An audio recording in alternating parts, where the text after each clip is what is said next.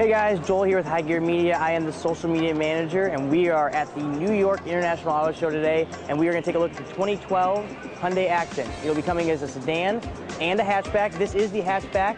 As you can see, it has the new fluidic design from Hyundai. We've got the lines on the hood, and we've got the sculpting around the headlights. As you can tell by looking at the headlights, the design closely resembles the new Veloster and the new Elantra. With the fluidic design and the nice sculpting of the chrome accents, it's a very unique and complicated design that brings a touch of class to this very small car market. We have some nice sculpting that goes up through the belt line that rises as the car belt line rises as well. And then we have sculpting down here in the rocker panels that really brings together the sides so it's not slab-sided.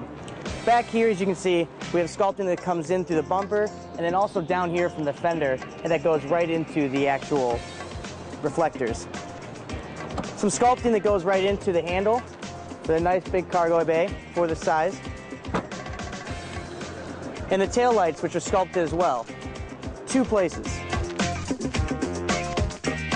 As you can tell, the spoiler is also standard. This helps with the aerodynamics, which will help raise that mile per gallon rating on the highway to 40 miles per gallon across the board on the entire model lineup.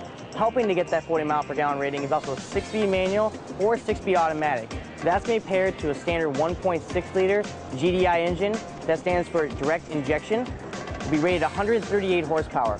One final note about the new Accent. A lot of consumers, when they saw the design, say, wow, it's gone upscale with the new fluidic sculpture design. It is not going to have the price raise a ton. It's only going to be $12,995 starting in your dealerships later this year.